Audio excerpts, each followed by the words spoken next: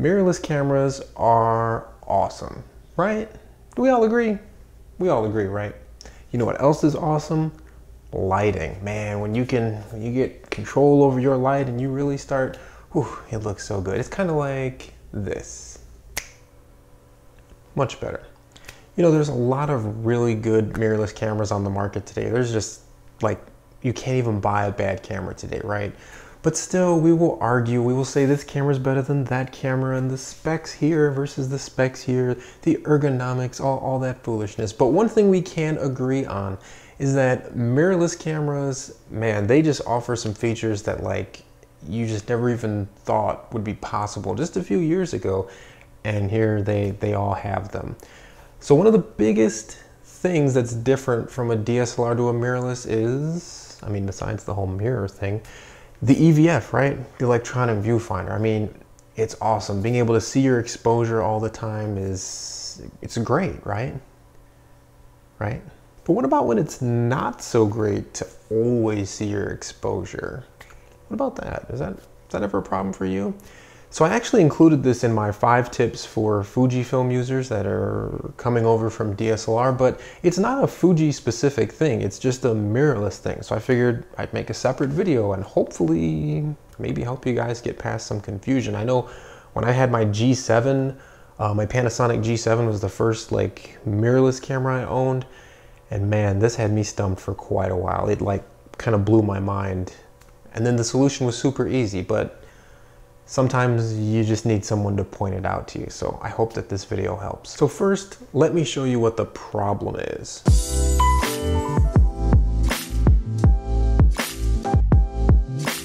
So as you saw from those clips, we have Mr. Zuma here today who's going to be modeling for us.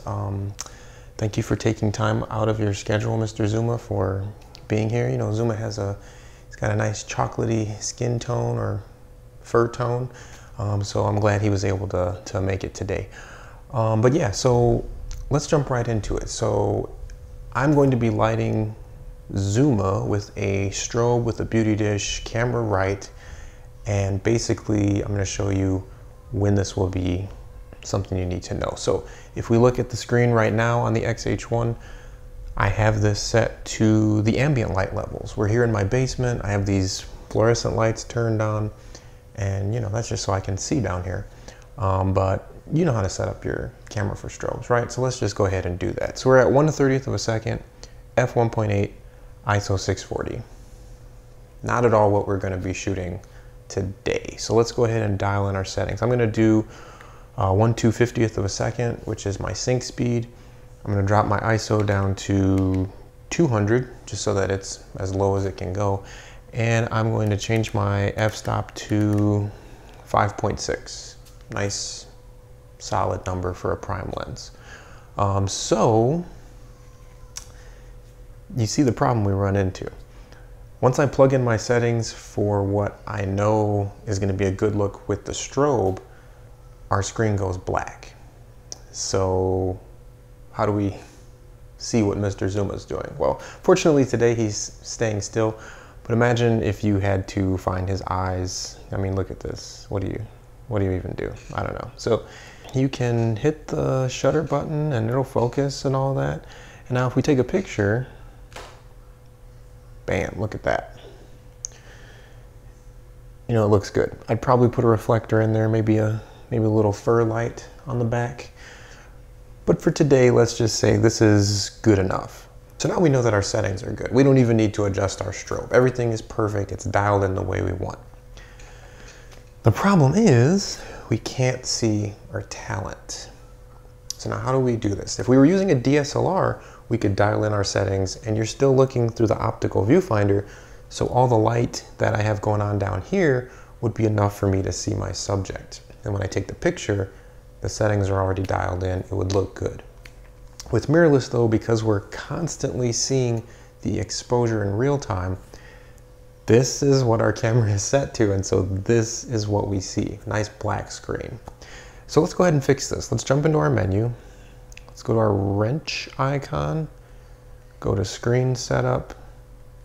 Let's Let's go to the second page, and here it is, preview exposure white balance in manual mode. So right now, the camera is previewing the exposure and white balance. It's showing us what everything is set to. The second setting, preview white balance, means that it will not preview the exposure, it will only preview the white balance. So it will normalize the exposure and make everything look good for us, but it will also show us the white balance. The last option is to just turn it off completely. So this will normalize the white balance and normalize the exposure on the screen. So it's not going to change our exposure settings, but it's just going to brighten up our screen and make the colors look good so that we can see. So let's select that. Let's go back out. And now you see, we can see Mr. Zuma. So our settings are still the same, 250th, 5.6, ISO 200.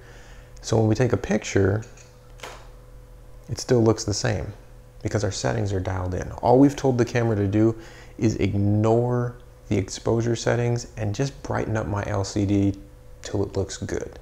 That's basically what you're telling it. Brighten up the LCD and also fix the color until it looks good. Because we have our strobe is daylight balanced, so I have my white balance set to the daylight setting. But down here, these ugly fluorescent lights are not daylight balanced. So I'll show you, if I were to preview the white balance, it looks kind of funky. It's kind of ugly. It's not a big deal because we know when we take the picture, it's going to be right. But sometimes while you're shooting, you want it to look good. So then you turn it off, and now it's going to pick the right white balance. Not in your settings, but just on your screen. So this is how you can shoot in the dark, basically.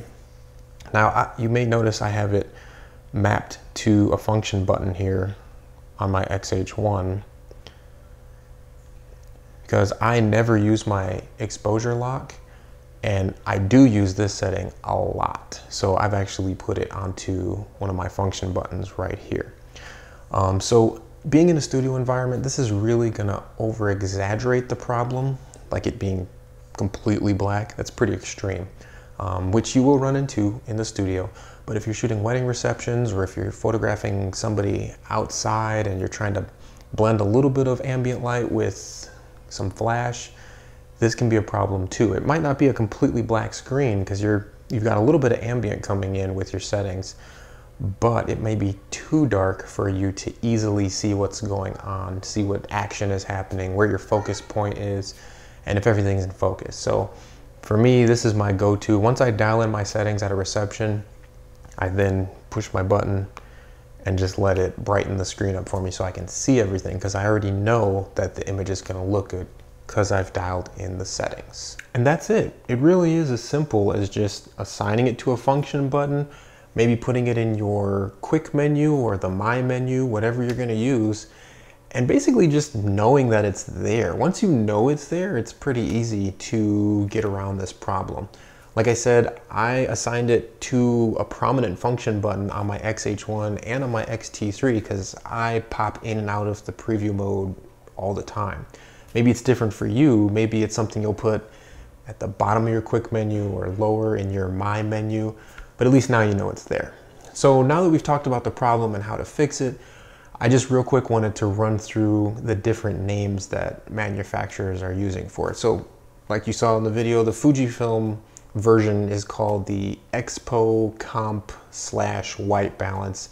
It's usually found in your settings, screen settings, and then you'll find it in there. If you're using a Panasonic, a Lumix camera, when I was using the G7 and when I've used the GH5, it's in different places. You'll need to hunt around for it. And if you know exactly where it is, maybe you could leave it in the comments and help us all out.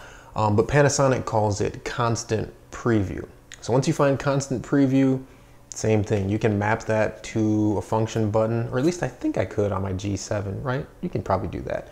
But it's constant preview. Once you have that, you can put it in your quick menu and you'll be good to go. Also, Olympus cameras are going to be called the same thing, constant preview. I don't know if that's like a Micro Four Thirds thing, or now for Canon users, they call it exposure simulation in live view. So if you find that setting, and again, I'm not really trying to tell you exactly where it is, because from generation to generation and from model to model, these things change. So just keep that in mind. But for Canon, they call it exposure simulation. And I believe you can check it for both live view and for video mode, I'm pretty sure. For Sony mirrorless cameras, they call it live view display. Again, I don't know where in those Sony menus that's gonna be, because you're struck. I'm sorry, Sony people. Your cameras are really cool, but man, your menus, that's all on you. You find it, and then you will know. Now, Nikon users, it was actually very hard to find out what Nikon calls this feature. Eventually, I downloaded the Z6 instruction manual and basically looked through that, searched through that. I eventually found it. It's called Apply Settings to Live View, which once you hear it, it's like, oh, that makes sense, but it's very different from the naming that other companies give it. But yeah, once you do that, once you turn that on, it's going to apply the settings to live view. If you turn it off, then it's just going to normalize things like we saw in the video.